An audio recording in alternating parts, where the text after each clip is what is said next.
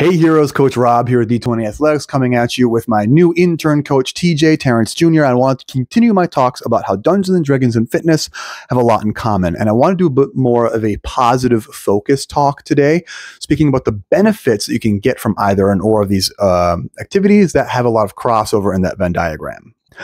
Now, there's going to be an obvious difference in the primary benefit you get from an inherently sedentary hobby and an activity that is the actual opposite of being sedentary. So we're going to push the physical benefits of exercise versus Dungeons and Dragons off to the side. Instead, I want to bring up three other major benefits that I think cross over between both activities. The benefits to mental health, which are well documented for fitness, benefits with developing problem-solving skills, whether that's systems-based thinking, lateral thinking, or logical problem solving. However, what I really want to focus on is the social health aspect of both.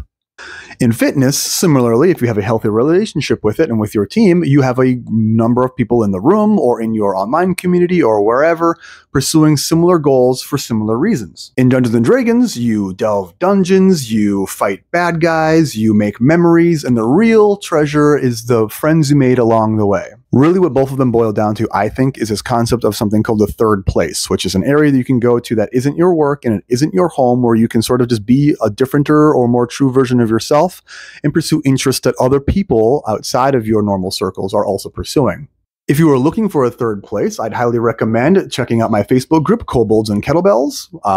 We focus on, believe it or not, fitness and Dungeons and Dragons. Hope to see you guys there. Leave me a comment of what you think or what your favorite third place is. Excuse me, TJ. And Coach Rob and Terrence Jr. coming at you from the Brojo. D&D Athletics, bridging the gap between jocks and nerds. Keep questing, guys.